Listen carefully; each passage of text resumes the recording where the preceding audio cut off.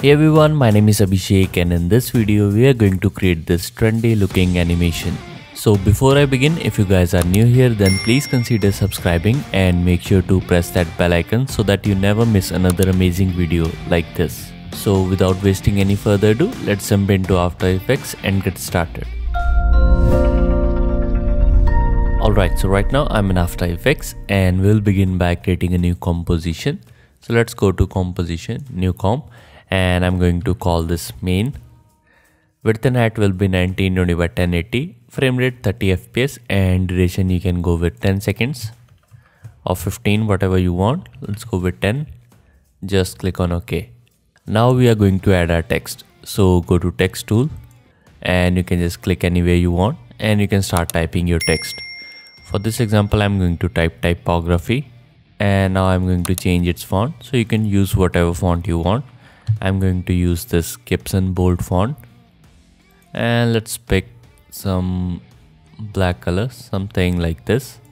Now let's select this and I'm going to quickly scale this up just like this. Let's align this in the center. If you're not able to see this align panel, then you can go to Windows and from here you can enable it. Now hold down the Control key and you can double click on this icon to make the anchor point in the center. Let's create a background. So you can right click, go to new, solid, and let's make this little bit of off-white color, just like this. Now click on OK. You can place the background probably below this. Now we have our text. Now if you want, you can pre-compose this layer so that you can change the text later on. But just for the sake of this tutorial, I'm not going to do that. I'm going to directly duplicate this. So let's zoom out a little bit and let's probably scale this up. Now you can press Ctrl D to duplicate this. Then you can hold down the Shift key, then press arrow key 4 times. Again, hold on the Shift key and let's press this 4 times. Just keep on doing this just like this. Now let's duplicate this one more time and let's place it below. Now I'm going to quickly select all of these and I'm going to change their color. So let's go with the yellow. Now you can select all of them, then press Ctrl D to duplicate them and then select one of the text layers, just move it above and now quickly change the color and let's make this aqua. Now you can select them and just place them somewhere around here. Again, you can duplicate them, then let's move it at the top and again change the color to something like this. Now let's place this over here just like this. So now we have our text and now let's add a bulge in the middle of this. For that I'm going to add a adjustment layer. So you can just simply right click, new, and then select adjustment layer, and on this one I'm going to apply an effect called bulge. Just simply select the effect, you can drop it onto this adjustment layer. And after that we are going to increase the radius. So let's set this to something like 600 and this one to 600 as well. So right away you can see that we have this really nice bulge.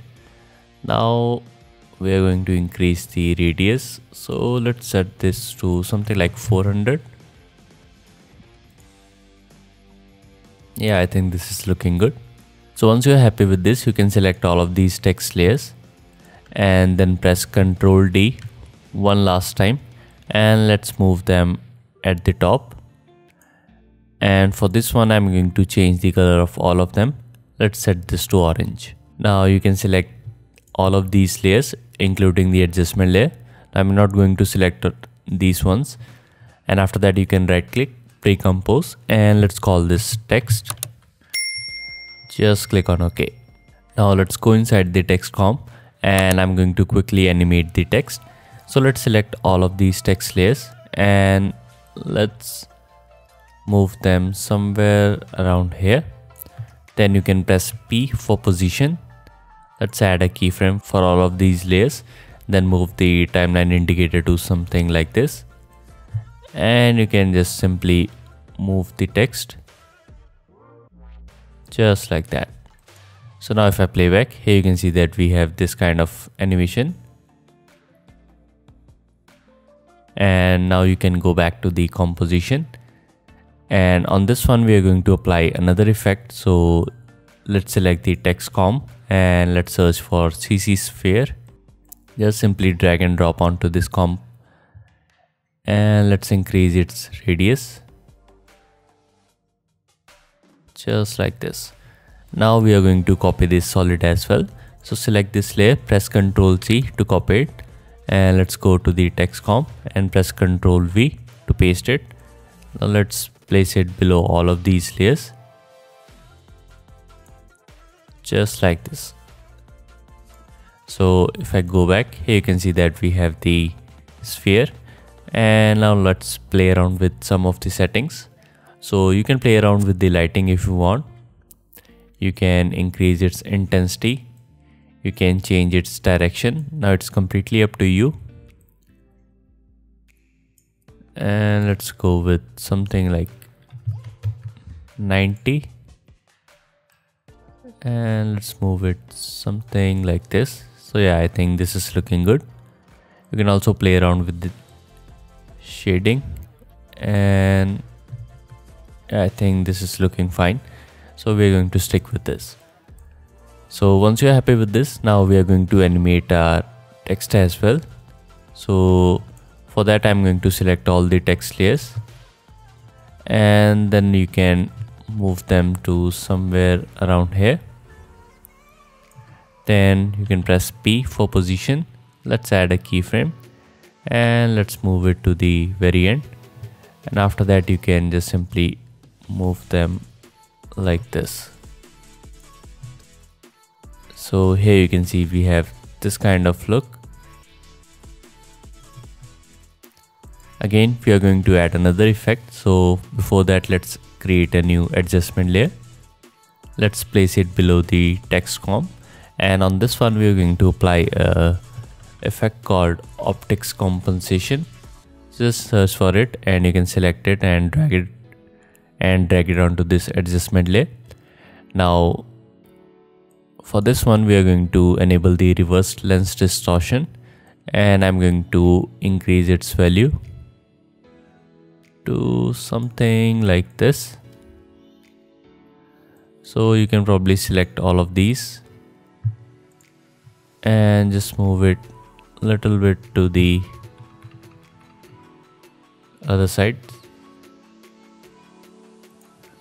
So now you can see that we have this kind of animation which is looking good. Now in order to enhance this more, you can also apply drop shadow effect onto this sphere, and let's increase the value, and you can probably increase the softness. Yeah, I think this is looking good. So this is before and after. You can see that it makes a huge difference. So there you go. Now you have created your own animation. Now the only downside is that if you want to change the text, then you have to do it for all the layers. But again, like I said, if you want, you can create a pre-comp of this text and then use the pre-comp as a duplicate layer instead of using the text. But just for this tutorial, I use this text layers. So this is how you can create these type of trendy looking animations. So I hope you learned something from this video, and the project file for this tutorial will be available on Patreon. So if you want, you can join my Patreon page and get access to the tutorial files plus all the exclusive templates that are available only on Patreon. Also, if you want to learn more things like this, then make sure to subscribe and don't forget to press that bell icon. So with that being said, my name is Abhishek and I'll see you in the next one.